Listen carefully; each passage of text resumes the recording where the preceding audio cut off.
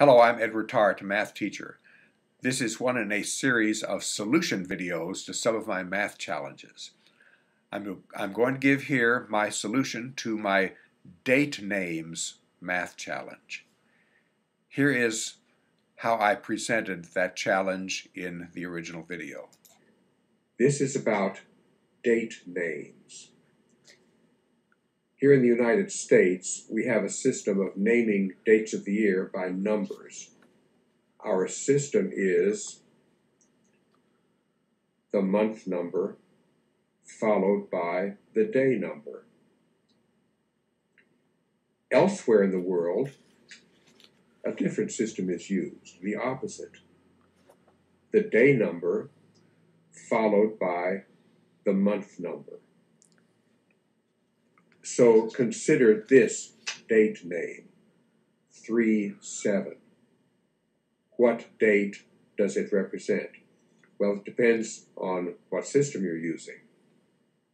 Under one system, this represents March 7th. Under the other system, it represents July 3rd. And so this date name is ambiguous, since there are two possible dates that it can actually represent. So this is an example of an ambiguous date name. Now consider this date name, 8/23. What date does it represent?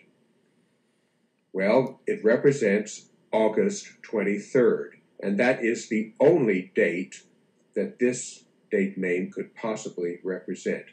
So this is an unambiguous date name. So my question is very simple. How many ambiguous date names are there? If this is your first exposure to that challenge, I invite you to stop the video here and try to solve it before you see my solution. Well, I'm going to give you my solution now. A number of respondents answered correctly. A number of other respondents answered incorrectly. Some of the respondents reasoned something like this. Consider a particular month, say August. The date name 8/1 is ambiguous. It could represent either August 1st or January 8th. 8/2 is ambiguous. It could represent either August 2nd or February 8th. 8/3 is ambiguous. It could represent either August 3rd or March 8th.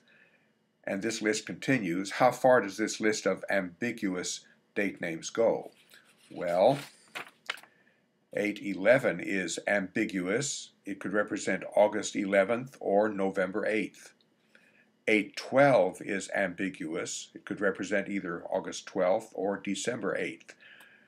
The next one, 8/13, is not ambiguous because there is no 13th month. The 8/13 could represent only August 13th.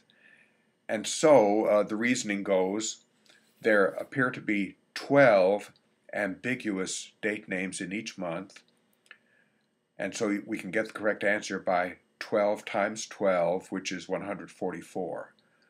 Well, that solution is incorrect because it fails to take into account the fact that in this sequence from 8/1 to 8/12, we have a special one, 8/8, which is unambiguous. It could represent only August 8th. And the same sort of thing occurs in each of the other months. 1/1 is unambiguous, and so is 2/2, and so is 3/3, and 4/4, and so on.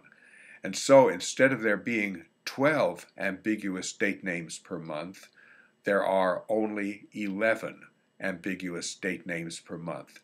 And so we get the correct answer not by 12 times 12, but by 11 times 12, which is 132. And so the correct answer is there are 132 ambiguous date names. So that's my solution to the date names puzzle. I invite you to go to my profile page and find the math videos playlist, and if there are some math videos of mine that you haven't seen yet, I invite you to watch some of them. I have a wide variety of challenges that I hope you will find interesting. Thank you for watching this video.